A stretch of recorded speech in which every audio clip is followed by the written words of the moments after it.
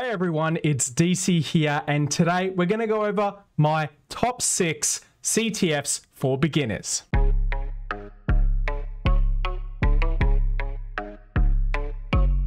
This collection of CTFs is a group that I put together to try and help you guys to be able to get into CTFs and pen testing, as well as get a good understanding of networking and blue team. I find that these CTFs do sort of help with a wide range of different tools to give you that boost and knowledge to be able to succeed when playing CTFs, as well as actually giving you some really good knowledge to be able to do pen testing in the future. Let's go and check out these CTFs. The first CTF on this list is the basic pen testing CTF from TryHackMe. As we can see here from task 1, it's all about web app testing and privilege escalation. You're going to learn things like brute forcing, hash cracking, service enumeration, and Linux enumeration, which are all very important pieces of web app pen testing and are common things used in different CTF challenges. It's been designed to be a pretty basic CTF, and that's what I like about it. It's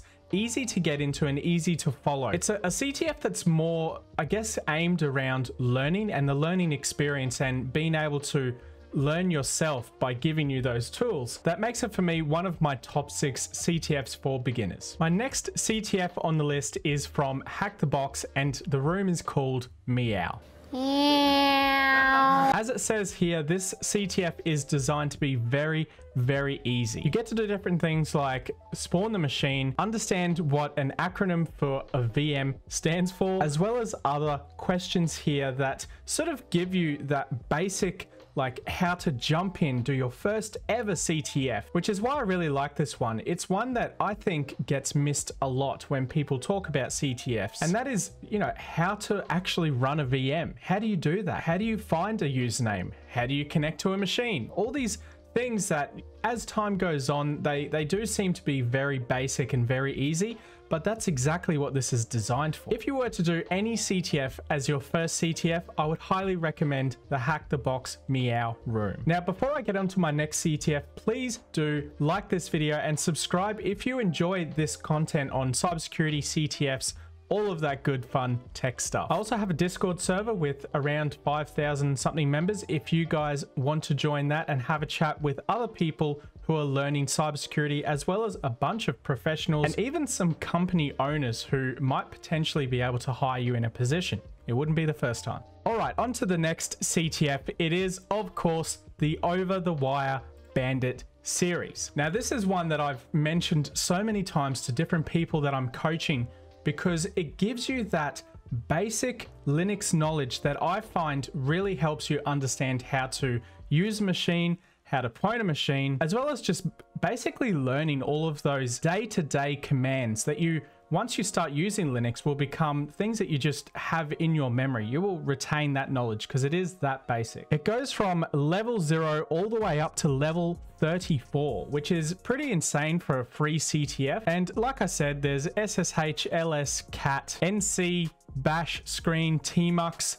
It's got pretty much everything. Honestly, it's got everything that you could want to learn about Linux as a beginner in this CTF. Now, the reason why I think Linux is a good idea to get started with when you're learning about CTF's cybersecurity pen testing is because it is utilized in so many different systems that exist out there in the wild. It also looks badass as hell if you want to be using like a Linux machine without a GUI and you know, you're having to go and use the commands. This could come in handy if you want to do that. It's also cool if you want to like rice your machine, which basically means make it look cool but super minimal, depending on what you want to do with it, which is, I guess, also, you know, useful for doing that, because you're going to use some of these commands when configuring the different like dot files and stuff and the configuration files for different package managers. Anyway, I'll stop mumbling. The next CTF that I think is a great resource to get into is from a website that I think doesn't get mentioned enough. This website is one that I've covered before as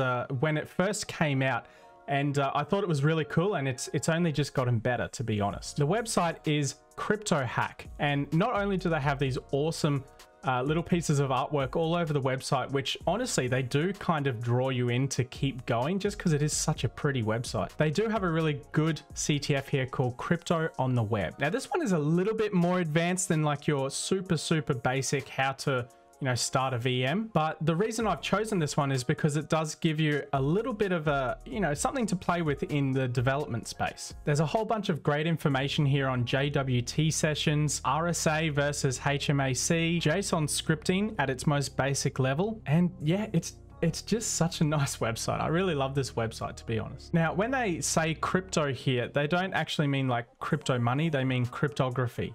And by the name of the website, CryptoHack, you would expect it to be a pretty good CTF to complete, and I couldn't agree with it more. I think it is a great CTF to get started with. Okay, onto some CTF royalty and maybe legacy as well. This CTF is, of course, the Pico CTF. Now, on the Pico CTF website, they have a practice gym, which is a pretty cool concept to be able to practice this CTF, as it does change every year, I believe. As the description says here, Pico Gym is a non-competitive practice space where you can explore and solve challenges from previously released Pico CTF competitions, find fresh, never before revealed challenges, and build a knowledge base of cybersecurity skills in a safe environment. Whether you're a cybersecurity professional, competitive hacker, or new to CTFs, you will find interesting challenges in the Pico Gym that you can solve at your own pace. Team Pico CTF will regularly update this challenge repository, so visit the Pico Gym often. Now, over the years, Pico CTF has had some pretty crazy challenges, some really intense stuff, but lots of like low-hanging fruit as well. Now, this one is one that I would sort of look at doing a little bit later on in your CTF journey, but I do believe that it is a great CTF to get started with because there is so much potential here that you can learn from. Okay, we are up to my last CTF for beginner favorite CTF, and this one is from CTF Academy. Now, the room I've chosen from CTF Academy is the Network Forensics room. And there is a reason for that, which is that if you think about, you know, IT as a whole, everything runs on a network, right? So if you wanted to be able to become a pen tester further down the line, or work as an analyst or a systems engineer or a network engineer, you're going to need to learn networking. It's something I tell literally every coaching student I've ever had. It's something I've been recommending on this channel for years for anyone who wants to get started in not just CTFs, but cybersecurity as a whole, as the industry. Learning about networking is super important. I can't stress that enough. It is super important. This CTF has you download a PCAP file, which you can open with Wireshark, and you essentially have to look through here to find the flag to answer the questions. Basic CTF, right? The problem here is that it doesn't give you a lot of information. Emotional, damn it. So that's both good and bad at the same time, but it does sort of stage you along with each of its questions to be able to answer the questions in here successfully. Now, is Wireshark going to teach you how to be a cybersecurity engineer? Probably not, but it is a fun way to learn networking and to understand how different packets work and what it looks like as those packets are flying around on a network. There are various other CTFs you can do to learn networking, but I feel that learning at least how a packet comes in and goes out is a great start. If you wanted to expand on this and answer the ultimate question that gets asked in every single IT interview ever, which is how does DNS work? Literally just Google how does DNS work. Anyway, thank you for watching, guys. I hope you enjoyed this video. If you did, please do give me a thumbs up, subscribe for more, and let me know in the comments below what your favorite CTF is that you started with and potentially ones that you're moving towards in the future. I'll see you all around on the next video. Catch you later.